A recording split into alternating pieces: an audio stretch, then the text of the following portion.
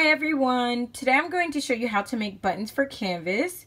I am just going to teach you through Google Slides. I'm sure there's probably tons of different ways to make buttons from different websites or platforms.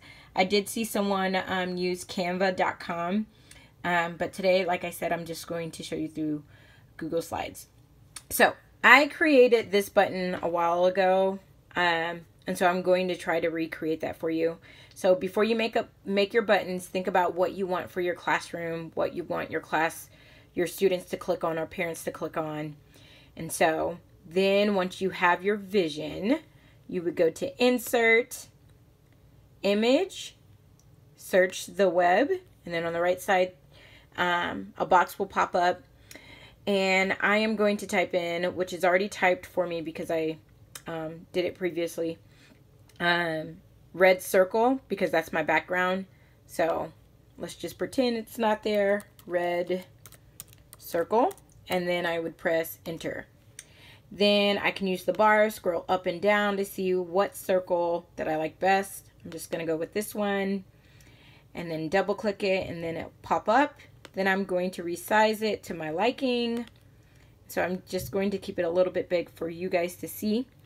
And so now I want some books for an image. And so I would go back to Insert, Image, search the web, and then this time type in books and see what pops up. And press enter. Again, I can use that bar to go up and down, scroll up and down to see what I like. I'm just going with the first one. Double click it. Then I want to resize it to fit in my red circle. And then I would move it over to my circle. And I do like it like that. And so now I want the word reading above my books. And so I would go back to Insert, click on text box, then click on where I want it. I want my writing to be white. So I would click on the letter A with that line underneath, text color, click on white, and then I want it to be bolded. So click on the letter B, and then I would type in reading.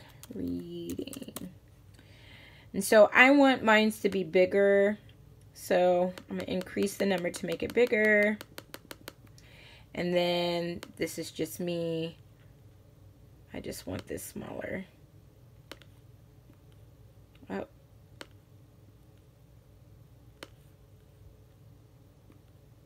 And then move it above my books until I like where it's at.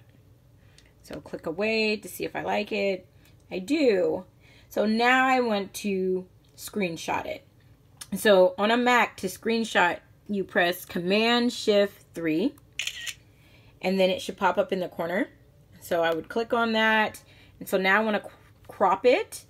And so I would go to where this square is kind of overlapping. Click on that, and then resize, or get ready to crop.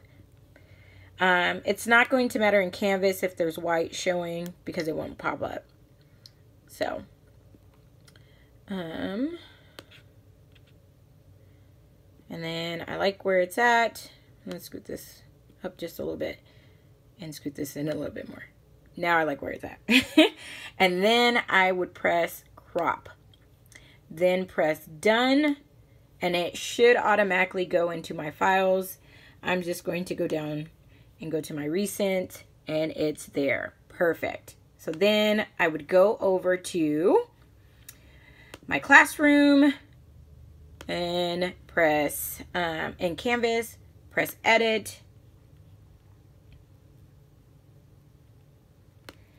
Then go down to where my table is. If you don't have one, you can create one right over here.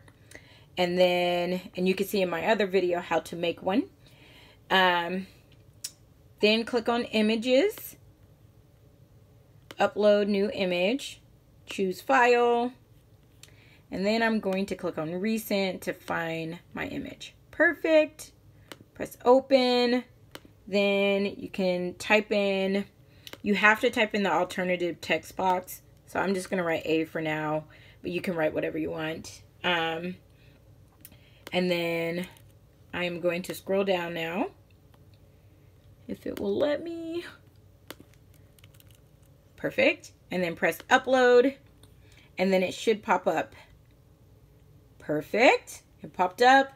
And then to see if it went through, press save.